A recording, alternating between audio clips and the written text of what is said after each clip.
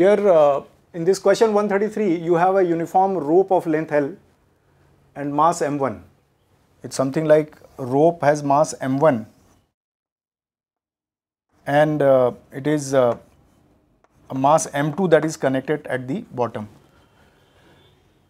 A block of mass m2 is attached to the free end of the rope. A transverse pulse of wavelength lambda. Now you see, for transverse pulse, you have used the equation velocity is equal to under root t by mass per unit length. Mass per unit length is constant here and velocity is something like frequency into wavelength. So wavelength becomes directly proportional to tension. You see, so it is saying that the wavelength produced lambda 1 at the lower end. So lambda 1 is proportional to square root of mass m2 at the lower end.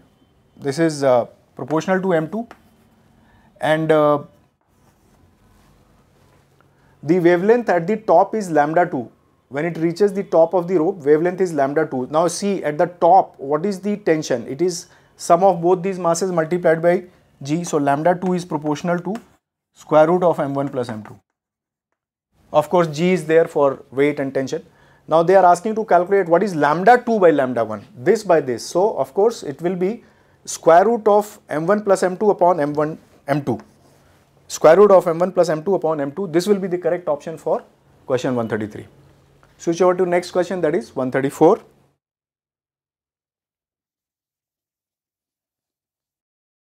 This question 134 is based on Wien's displacement law. It says that a black body is at a temperature of 5760 Kelvin and the energy of radiation emitted by the body at wavelengths 250 nanometer is U1, at wavelength 500 is U2 and at 1000 nanometer is U3. Wien's constant has been given to you. Now you have to see the relative comparison between U1, U2 and U3. Now you see the wavelength at which the radiation energy is maximum is given by the law lambda m into T is equal to B. So first you should calculate the wavelength at which the radiation energy is maximum. This is equal to B by T. Now values are given to you. For B it is 2.88 into 10 to the power 6 nanometer Kelvin and this temperature has been given as 5760 Kelvin. So this comes out to be 500 nanometer. Now what is the meaning of this? That at 500 nanometer whatever energy of radiation is there, that is maximum. So U2 is maximum. Now U2 will be more than U1, it will be more than U3. You have to look for this kind of option. Understand? So U2 will be more than U1. This is the only option you have. That is the option 1 correct for question 134. Now switch over to the last question, that is question 135.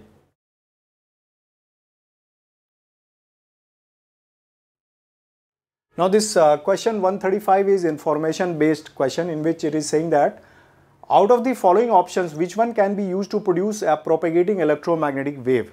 So you should know that it is the accelerating charge that produces electromagnetic wave. If it is moving with constant velocity, so it will be producing magnetic field as well as electric field in case it is free. If it is moving inside wire, it will be producing magnetic field, but not the EM wave. If it is stationary charge, it will be producing only electric field, unless until you are watching in some different frame. In a stationary charge, if it is in inertial frame, so the electric field is the only thing that will be produced. But here they are asking electromagnetic wave. So correct answer you have to mark the accelerating charge. And that brings you to the end of the discussion of physics part of this AIIMS NEET 1 2016 Code Y solution. Thank you.